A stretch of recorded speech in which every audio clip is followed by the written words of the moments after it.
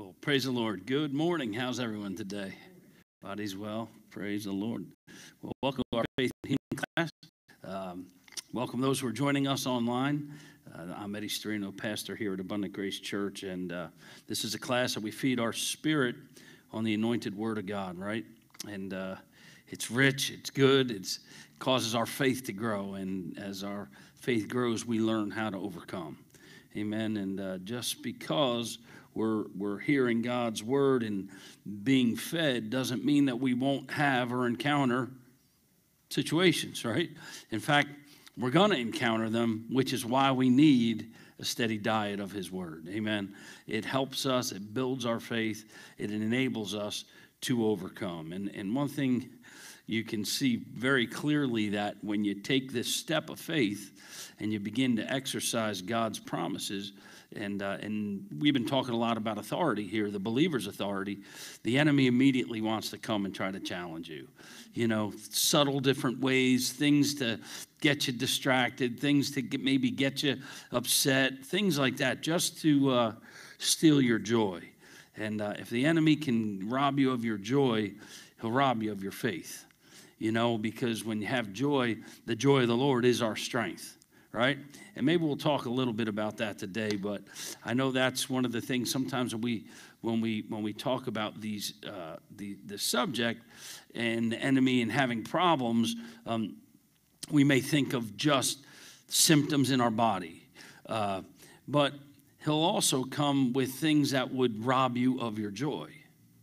You know what I mean? And you know, bad news or something, an argument or any of those kind of things that would come and begin to steal your joy, to get your mind off of, you know, what you've been studying, what you have been looking at, and just to get you focused on other things. And it always comes back to us recognizing those kind of tactics and just centering ourselves again, opening up the Word and looking at it and allowing God's Word to begin to restore us. Because the Bible says that in His presence, there's fullness of joy. You know, when we are weak, He is strong. And so that's what this class is about.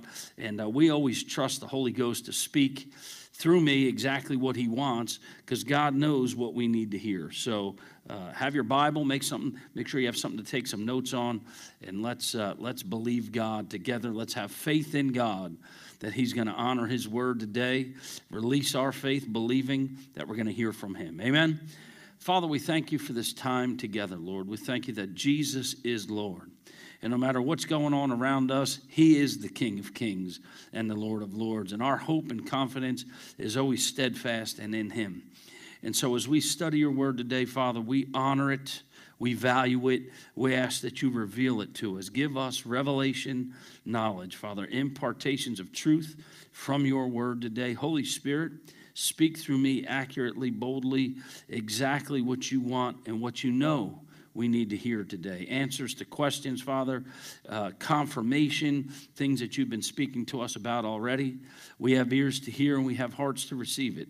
So we expect that today, Lord. And as I open my mouth, I believe you will fill it with what you want us to know. And we say, most importantly, that you be glorified in this, and everything that's said and done would bring glory and honor to you and cause people to walk in a closer relationship and fellowship with you and come to know you, those who may not even know you. And we ask this in Jesus' name. Amen.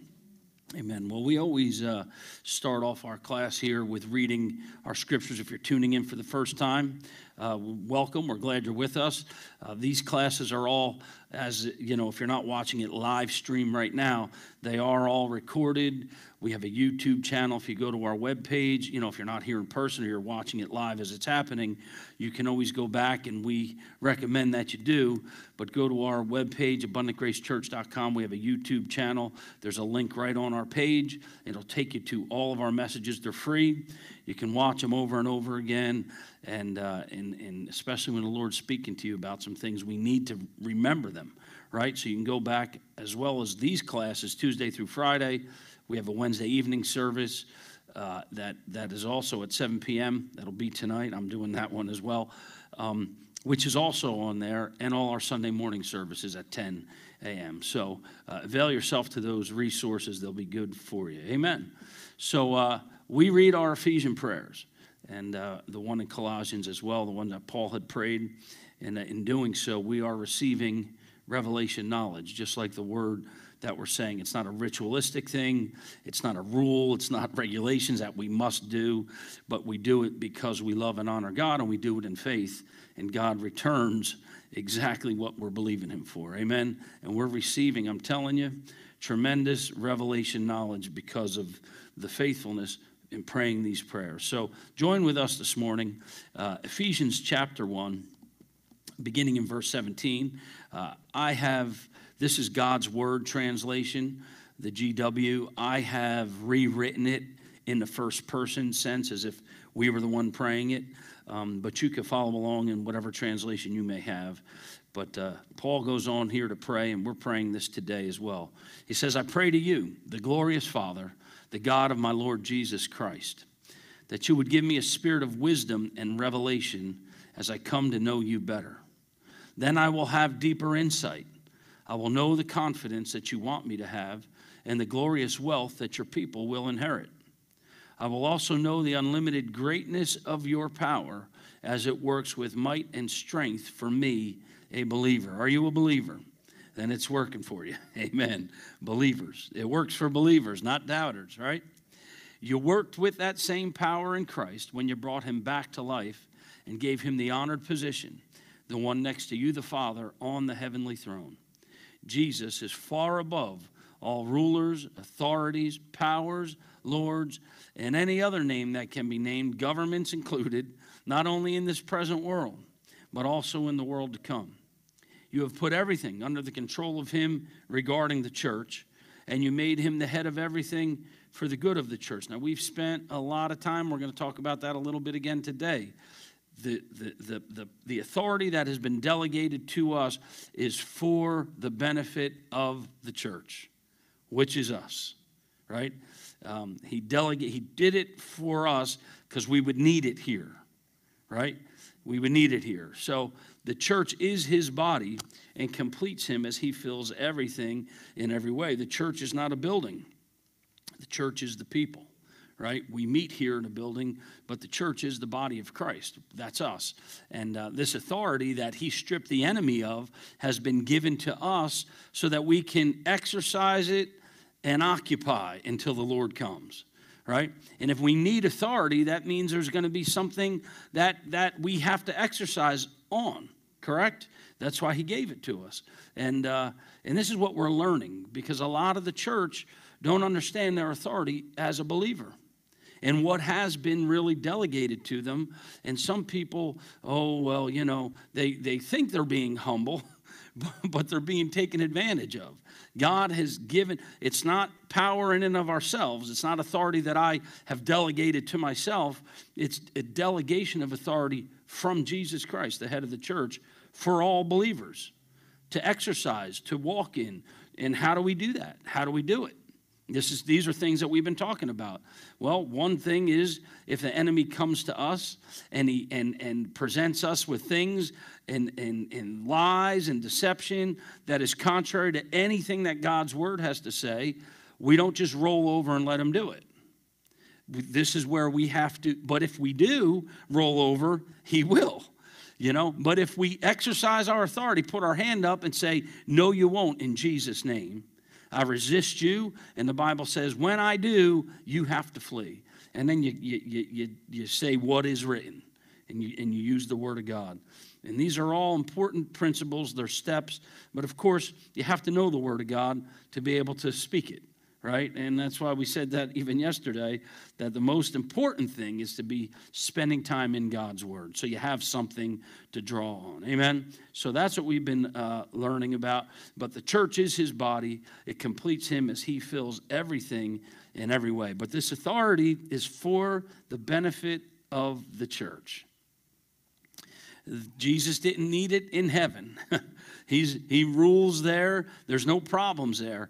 We need it here on this earth. We need it so that we can take authority over the spiritual forces, wickedness, the God of this world, and walk in the blessing of God. Amen. To rule and reign and triumph until Jesus returns. Glory to God. Our next scripture that we read is found in Ephesians chapter 3, beginning in verse 16. Paul continues praying here. He says, I'm asking you, God, to give me a gift from the wealth of your glory.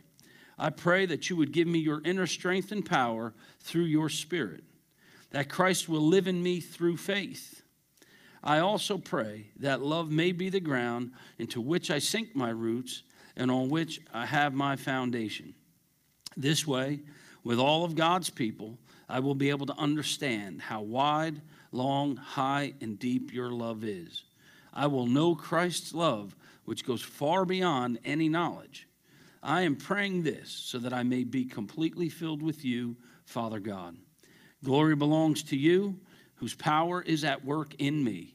By your power, you can do infinitely more than I can ask or imagine. Glory belongs to you in the church and in Christ Jesus for all time and eternity. Amen.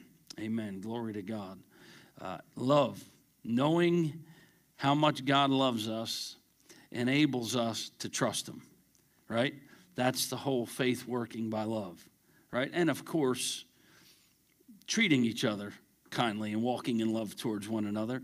I mean, we can't expect God to do for us if we're not willing to do for others. Isn't that the golden rule? I mean, people who don't even know the Bible know the goal. Well, do unto others as you'd want done unto you. Treat others the way you'd want to be treated. And, so, 1 John in the gospel, the 1 John, the apostle said so many things about love and how the love of God needs to be something that as believers we need to walk in, preferring one another's, and doing those kind of things, as well as understanding that that's how God sees us and treats us. So when we know that he loves us that way, it causes us to believe him, causes us to trust him. And when we see scriptures that say, myself, I have taken your sickness and disease. I've carried them to the cross, and with my stripes you were healed. Well, you believe him because you know that he loves you. And we just, perfect timing, with the cross, the crucifixion, what Jesus did and accomplished, and he delegated that authority that he took from the devil. He gave us the authority back the way it was supposed to be when it was in the garden. Amen? But it's the love of God, the love of God. Glory to God. And then our last one that we're going to read this morning, our prayer anyway, is found in Colossians chapter 1, beginning in verse 9. Paul continues to pray here. He says, for this reason, I have not stopped praying about this. I ask you, God, to fill me with the knowledge of your will or your word through every kind of spiritual wisdom and insight. This was Paul's priority, to know. And it needs to be ours. It's important. When you have knowledge of God's word, which we get that by spending time in it, right? You can get knowledge of anything. It's whatever you're spending your time in. And it produces spiritual wisdom and insight. He says, I'm asking this so that I will live the kind of life, the Christian walk, walking like a believer that proves that I belong to you, Lord. Then I will want to please you in every way as I grow in producing every kind of good work by this knowledge about you. That means you will grow into being able to treat people kindly. There are some people that just by nature weren't the nicest people, right?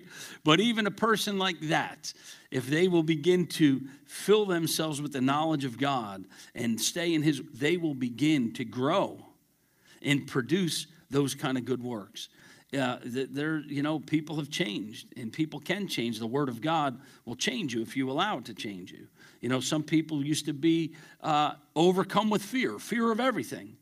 And then as they began to see what the Word of God says, they have peace now. They don't fear. They have faith instead. And same thing with walking in love, which we have been talking about. But the Word of God and understanding and having knowledge of it produces this good work, this change in us, right? That's what Paul's talking about. Paul is a perfect example of it. isn't it? I mean, here we are. He's praying this, but he changed drastically from a person who didn't like Christians at all. He was, he was a religious zealot, and he did not like Christianity. And the Lord used him to minister to the Gentiles. And so there's a man, and that's, I guess, why he's praying these kind of prayers, right? Because he's been there. This is how I'm proving that I belong to you, only by having knowledge and replacing the knowledge that I had with knowledge of your word and your will, right?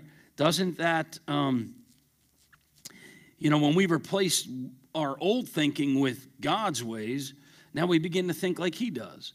And, I've asked this question so many times. Are we different than we were 6 months ago? Do we believe differently than we did 6 months ago? Do we think differently than we did 6 months ago? We absolutely did. And how did that happen?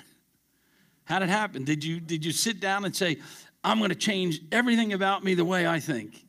No. What we started doing, and you guys have been dedicated and committed, you've been coming, you've been spending time in the Word, you've been listening to it every day here, and you've been filling yourself with the knowledge of His Word, and it replaced the old religious thinking or the old knowledge that we may have had or preconceived ideas about who God is, right? And we found truth, and the truth has made us free.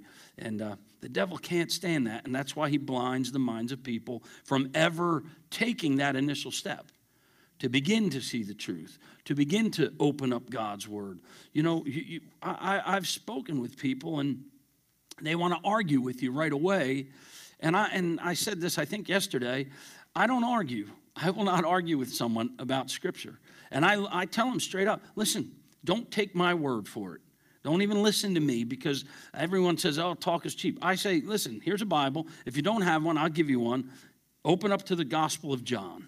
That's what I tell them. And read the Gospel of John. But make sure you read it. Don't just tell me, okay. And then just read it for yourself. And then when you're done, call me and we'll talk about it. And, if they read it, then they call me. If they don't read it, then they don't call me back anyway. But it changes a person. They receive knowledge from God's word, right? They receive knowledge from His word, and it produces in their life. So getting back to this, he said, then I will want to please you in every way as I grow in producing every kind of good work by this knowledge. Here we are. There's that word again about you. He says, I ask you to strengthen me by your glorious might with all the power that I need to patiently endure and overcome everything with joy, with a smile on my face. There's that word joy. If the devil can rob your joy, he'll rob your patience, and he'll rob your faith. He will.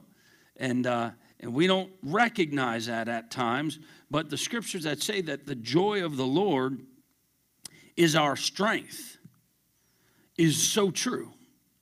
Because you can have joy in the midst of trying times. You can. And that equates to having peace when things seem like, how could you be peaceful right now with what's going on? Well, because the joy of the Lord is on the inside of me. And, it's like the Ronald Reagan story with the kid. With all this manure in this room, there's got to be a horse down here somewhere. And you know what I mean? And so when you have joy like that, doesn't mean that you won't that there won't be situations and problems, but our minds could start to reel when we have conflict, when we have situations that arise with people, and it could get us into a mindset and keep us upset, and that's the enemy trying to take our joy from us. But we have to do something about that. That comes down to the authority of a believer that we've been talking about, and say, no, I refuse. I'm not denying that these situations that someone didn't just say what they said and that I felt the way I felt, but in spite of those things, I will not lose my joy. And what is my joy? You know what my joy is? The fact that when it's all said and done, my name is written in the Lamb's book of life. So think about that for a minute. It doesn't matter what else happens. When the dust settles, and it will eventually, my name is written in God's guest book. His family book, family tree, my name is written right in there. Glory to God. And you know what? That makes your joy. It centers you again. You get refocused, and you don't look at the problems. But the enemy wants to keep us looking at the problems and inundating us with, and you know, people don't understand that they yield to different things. It's a spiritual battle, you know, but it's the enemy who wants to keep us, when you're doing good, you're setting out to do the right thing, and then people treat you wrong for some reason or whatever. And you're like, you know, what's wrong? What's wrong with people, you know? And if you start thinking about what's wrong with people, it won't be too long before you lose your joy. But if you start looking at your answer and you start looking to God, who's never failed you and never let you down, your joy comes right back. And his joy gives you strength. It gives us strength. Even talking about it right now, our bodies are being strengthened. You know, we begin to think of his goodness in our life, and it helps us. And there it is. So he said that I be strengthened with his glorious might, with all the power that I need to patiently endure and overcome everything with joy, with joy. I also thank you, Father, for you have made me able to share the light, which is what you want me to inherit. You, Father God, have rescued me from the power of darkness, and you brought me into the kingdom of your Son, whom you love. Glory be to God. Now, isn't that good news? We are no longer bound by the works of darkness. We are free and been translated into a new kingdom, the kingdom of God, and the devil has no authority over us anymore. Which brings us to what we've been talking about. Yesterday we started along taking our place, right? We said taking your place. We read from Ephesians chapter 2. We read Colossians, if we've been risen with Christ. Colossians 3, verses 1 and 2, then we need to seek the things which are above, where Christ is sitting on the right hand of God. Set your affection on things above, not on things of the earth. That's exactly what I was just talking about, thinking about God things, right? Not about the problems, not about what people have said to us or how they've mistreated us, not denying that. I mean, people could say very hurtful things. But if we allow that to continue to fester, it's gonna ruin us. We have to stop that immediately and say, nope, you know what? Lord, I pray for them. If they talk to me like that and it was wrong and I didn't do anything to deserve that, your word says to pray for them. And so that's what I'm going to do. And guess what? The devil does not want you praying for anybody. So you watch how fast those thoughts go away. He'll stop with those thoughts. He's like, oh, no, that's not working. He's praying for them now. You know, so those thoughts will go away, right? Doing it, and that is setting our affection on things above. The elevation of the believer to be seated with Christ at the right hand of the Father took place at the resurrection. When Jesus was risen, we were risen with him.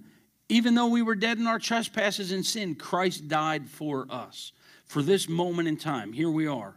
You know, now we need to meditate on this until it becomes real to us. Remember, every heavenly blessing is ours. The Bible says it. But we have to take our place and exercise our authority to enjoy those benefits.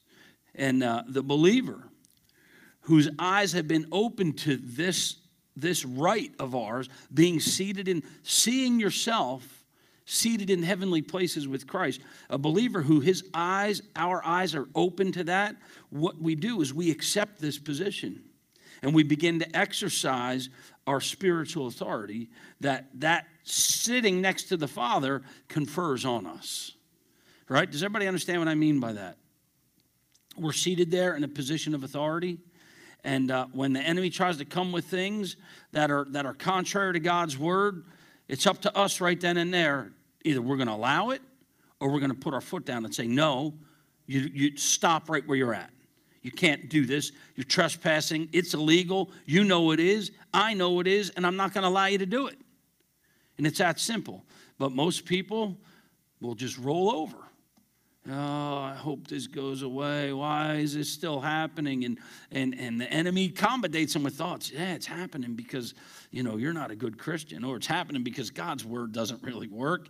And then he'll bring every other kind of thought to you.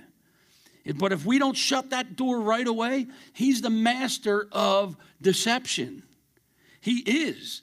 And you can't play that with him because he'll whip us every time. But if we'll get him in the arena of faith, and speaking God's word, will destroy him and defeat him every single time. Like Jesus did. He said, it is written. It is written. So, the devil resents our entrance into his domain. He resents it. He has been used to exercising authority and ruling over someone's life. So he'll concentrate his forces against us when we come into these mighty truths. Think about what I'm saying. Now his cover's been blown, so he's used to just exercising authority over whoever he wants. But now we realize that we are seated with Jesus in heavenly places, and he no longer has, the enemy, devil, no longer has authority over us. So when we begin to recognize this, he resents that, and he comes at us even harder to get us to relinquish. He wants us to let go. He wants us to let go. Believers should never let go. We're not letting go and letting God. We are holding fast and fighting the fight of faith. Does everybody understand that? That's our position. That is what is required of us. We are soldiers. And so we're not just going to lay back and say, well, I guess it's not God's will. That's what people who don't want to fight is what they say. And I mean, it's a cop-out. Or, God and his sovereign ways, we just don't know. Yes, we do know. If you read the word, you'll see what he's told us we can do and how we should live, right? And these are facts that are founded on God's truths and his word. And so no truth encounters such opposition as the truth of the authority of the believer. When the enemy sees that we have, and he can't do anything to us, he could come to us with deception and reason and all these things. He can he can try to influence other people to say or do something to us, which will cause us. Do you see how he does it, though? He doesn't just come to you and say, I'm going to try and destroy you right now. Because we are smart enough to recognize that, right? And we would say, no, you won't. We know what the word says.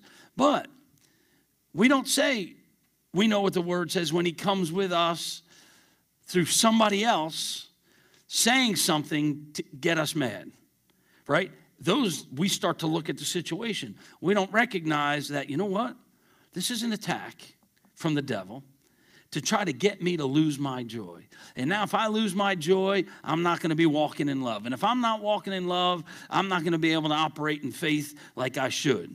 And you see how all of a sudden, and then it's the pile-on effect. And then he comes with something else. And the way we stop that is just shut him down, say, stop in the name of Jesus, open up my Bible, and I start looking at what the word says.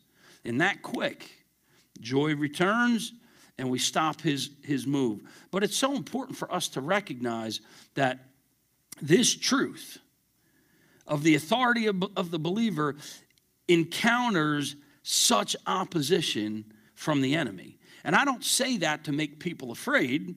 I don't want people to go, oh, well, then I'm not going to exercise my authority. Either way, if you don't, he's going to rule your life and ruin it. Or you can fight and win. Because what did he tell us? That he always causes us to triumph, doesn't he? Always. Always means always, always, no matter what. So we don't want to take the attitude, oh, well, great, Pastor, thanks for sharing this with us, because now I'm going to have opposition. Well, you're a soldier. And soldiers deal with opposition. If you want to win, then you got to get up and you got to swing right back. God has given us spiritual armor, didn't he? I put my armor on every single day. I get up and I put on my armor. I go through the motion. I speak it out. My belt of truth, my breastplate of righteousness, my boots, my shield of faith, my helmet of salvation, and my sword of the Spirit. This is our battle dress uniform. These are our BD, spiritual BDUs. And we got to put it on. We can't sit home and hide and say, oh, I'm not going to exercise any authority. Devil, I don't want to upset you today. Are you kidding me? No. Who do you want on your team? Someone who's a warrior, or someone who's going to sit home and say, oh, I don't want to ruffle any feathers. Let's just all get along nice. The devil's not going to get along nice with anyone. He wants to kill, steal, and destroy. He'll lie to you and say he's your friend, and he'll lie to you and make you believe other things while he's got his arm around you and you're walking towards the end of the cliff, and then he just kicks you right off. He'll do it. He'll walk you right to the edge because that's how he is. I wouldn't walk anywhere with him.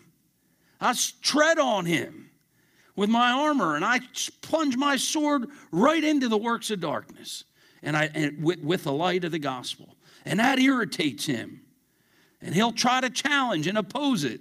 But we have to exercise our authority, right? Who we are in Christ, who we are in Christ. And so that's the battle. That is the fight of faith, because he's going to try to oppose us, and we're going to continue going forward. Not relegating, not shrinking back, not quitting and saying, oh, no, this faith thing has turned my life into it's a constant battle. It's a winning battle.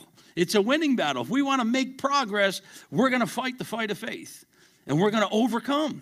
We read these prayers. We are going to overcome. He said, give me all the power, strengthen me with all the power that I need to patiently endure and overcome everything with joy. We have these heroes of faith to look at for our admonition. Every one of them had to fight the fight of faith. Every one of them. And we are just as well. But you know what? We're living in even more an exciting time, because we're the generation that's going to get to see the second coming. Jesus coming back for his church, which is awesome. I want to be about my Father's business when that happens. I don't want to be doing something else and caught, oh, well, Lord, it's like the men with the talents. He gave one guy 5, he gave one guy 10, and then he gave the one guy 1 talent, and he went and buried it in the ground. And he said, well, I just figured it'd be safe there. I know that you're a hard man, and I didn't want to lose it, so I just buried it. He said, you'd have been better off at least just putting it in the bank and let it collect interest than burying it. So we don't want to be the ones that are just hiding out. I don't want to ruffle feathers. Listen, I'm not doing it to ruffle feathers. But here's the deal. Truth is truth. Truth is going to ruffle feathers. It certainly upsets the enemy, but he's a defeated foe, and he knows it. And he'll just keep working to try to get us to quit. But we have to be determined. Are you determined today that you will not quit? I will not relent. I will not change my confession of faith. I will not change my stance. I will say what God says. In my last breath, I will be saying what God says. And that's faith. And you know what? The enemy, when you do that, he has no access to you. He'll try, but you just keep smacking him out of the way. Slap him out of the way every time. Resist, you're gone. Loser, bye, slap, gone. And he just gets his teeth knocked around. That's it. But we have to fight the fight of faith. People will get tired of that. They'll grow weary. And we have scriptures that tell us, do not grow weary while doing good, for in due season, if we don't quit, what's it say? We shall inherit the promise. In due season, if we do not quit, we will receive the promise. The promise. But can you see that the walk of faith and the life of a believer is not for the weak and half-hearted? It's a full-on walk of faith. It's a marathon. It is a determination, and we stir ourselves up. We get ourselves strong in the Lord, strengthened because we spend time with God in his word. And the joy of the Lord is our strength. Now, maybe someone here, someone watching online, you may have been dealing with some things, and you could sense the enemy trying to take your joy and rob you of your faith. Well, you have to put your foot down today. exactly what we're talking about and say, I will not be moved. I will not be shaken. These things are all subject to change, but God's word never changes. And if he says that his joy gives me strength, then Father, I take your joy. I take your joy right now. How do you take his joy? By faith. By faith. I look at him instead of looking at the problem. That's it. He's our answer.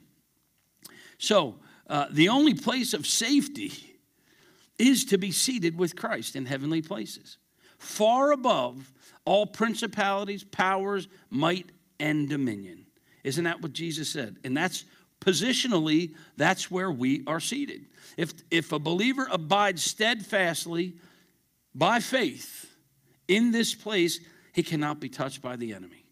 Cannot be touched by the enemy. So we need to take our seat in the heavenly places and keep it and rule and reign. Doesn't mean that kings don't, they're in a place of authority. They're seated in a place of safety, but they still have to make decrees and demands, don't they? And that's what God, that's how he wants us to see ourselves, that the enemy will still try to do things, but as a king, we just decree it. We say, nope, that's not going to happen, away with them. And that's exactly what we do with the devil. No, Satan, that is not going to happen. You've already been defeated. You're a loser, the loser, and I'm a winner. And he always causes me to triumph. So you have to go in Jesus' name and then stand your ground. Stand your ground. And, I don't want to get into, I kind of have, let me see here. What else do I want to, there was another example that I wanted to give you guys, but I don't want to start a whole thing now. And time's almost up anyway. Well, we could talk a little bit about the armor, because I did want to talk about that. Putting on the message of the armor tells us how to take our place and maintain it against the devil, right? In Ephesians, it talks about stand therefore with your loins girt about with truth, the belt of truth. Do we need to know the truth? Is the truth making us free? How do we find truth? By reading it, by opening up his word. Will you find truth watching the news? No, you won't.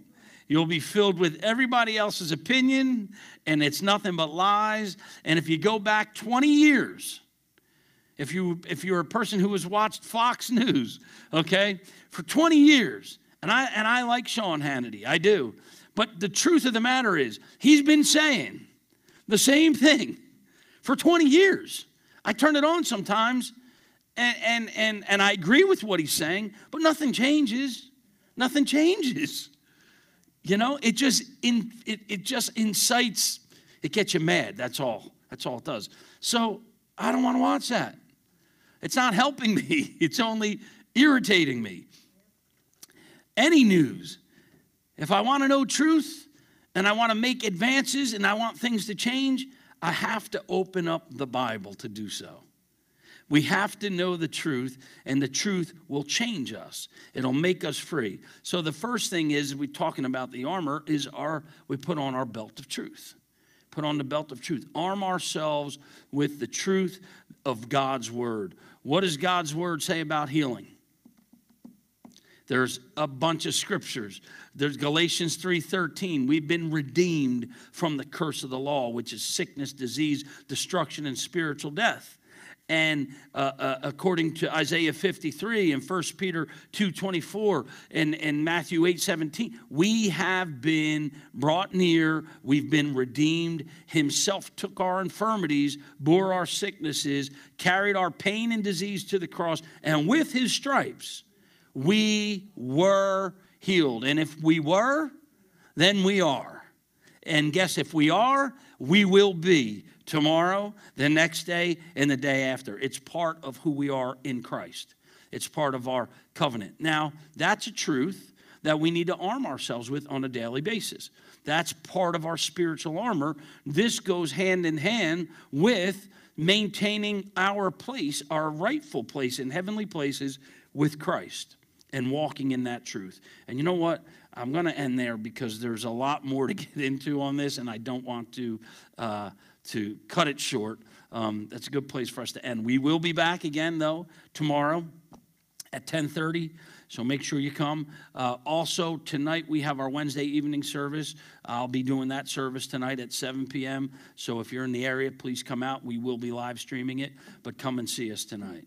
Amen. Guys, keep the switch of faith turned on. Keep pushing forward. Don't quit. Now's not the time to grow weary, but to keep going ahead and doing what the Word of God tells us to do. Amen.